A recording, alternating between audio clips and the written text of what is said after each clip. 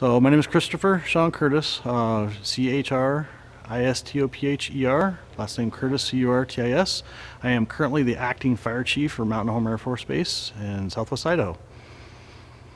So we got a call just prior to 1700 local. We were out on the ramp. We had a thunderstorm roll through the area. This thunderstorm brought lightning with it.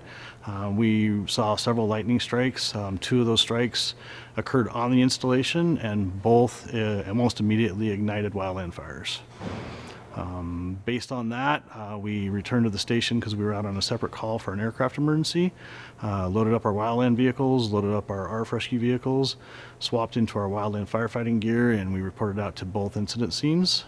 First scene was at the 31 Victor Gate, approximately 3 acres when we arrived on scene. The majority of our assets were assigned to that fire. We had a second fire that we call a spot fire, minimal in size. We sent one vehicle over there. That fire was immediately extinguished, and we pulled resources back to the 31 Victor fire, 5-acre fire when we got it under control. Big concern with that fire that we had was there were A-10s in the area. They were never really in any danger, but we want to make sure we control that before it does become a danger to the aircraft. From that point, we found that there was another fire that was burning up out of the canyon off of the installation, southeast of the base. The City of Mountain Home Fire Department was on scene. We sent 2 of our wildland assets, one that belongs to us and one that's on a courtesy loan from the Bureau of Land Management, to that fire with 6 firefighters and a safety officer. They tied in with the City of Mountain Home, and we fought that fire to the highway from Beat Dump Road until we had to pull our assets back to the installation because the fire that was off of the 30 end of the runway reignited. So the fires that we had on base, the small fire that we had, which was off of the 30 end of the runway, at the end of the night when everything was extinguished, was just shy of 1 acre, so really minimal. The fire that's over 31 Victor Gate off the backside of the Lowell area is about 5 acres, rough estimate. The fire that was off base that's actually still actively burning right now was measured at 1,500 acres this morning by the Bureau of Land Management. I'm sure it has grown since then. So Southwest Idaho, the biggest challenge that we deal with out here is the unpredictability of the weather, especially when you get into high temperatures. We see a lot of thunderstorm lightning activity that builds up quickly.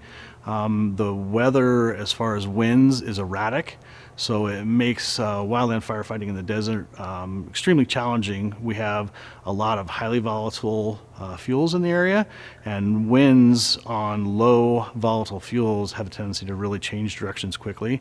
Another issue that we have here at Mountain Home Air Force Base is that the size of the vehicle fleet we have has been greatly reduced over the last 10 years, and our manpower has been cut literally in half over the past 10 years. So fighting a wildland fire with somewhere between 9 and 11 firefighters on duty at any given time is an extreme challenge. What can the folks on base or off base do to help you guys out? So the biggest thing, and you hear this a lot all over, is if you see something, say something. If you see smoke, don't feel like somebody else made that call already. Call early, call often. On that note, fireworks are always forbidden on Mountain Home Air Force Base, so let's not play with fireworks. Smoking materials, seems like a cigarette's not a big deal, but some of the largest fires in the nation have been caused by a cigarette that was thrown to the side of the road. Southwest Idaho especially is vulnerable to cigarettes because the interstates have fuel right next to them. You pop a cigarette out, it's going to hit that fuel and it is going to start a fire. On base, like I said, no fireworks, and if you're smoking, extinguish your cigarettes in the proper manner. So, as the fire chief, the acting fire chief, I would be willing to put my 54 assigned firefighters against the best firefighters in the nation.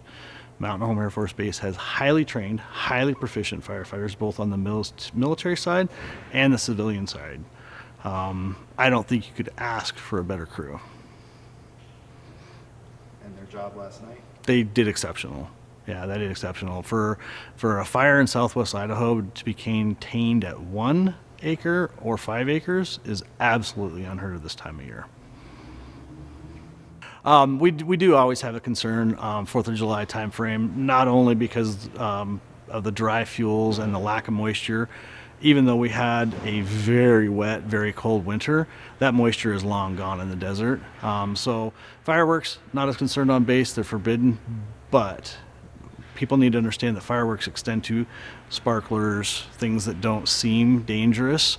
And barbecues, we've had fires where there were barbecues placed too close to fences or too close to housing units. Got to make sure you have standoff distance for those, especially this time of year, and 4th of July is a big barbecue holiday. And then you always want to throw in if you're going off base and you're going to the forest and you're going into the camping areas throughout the state of Idaho, make sure you're following the Forest Service's direction.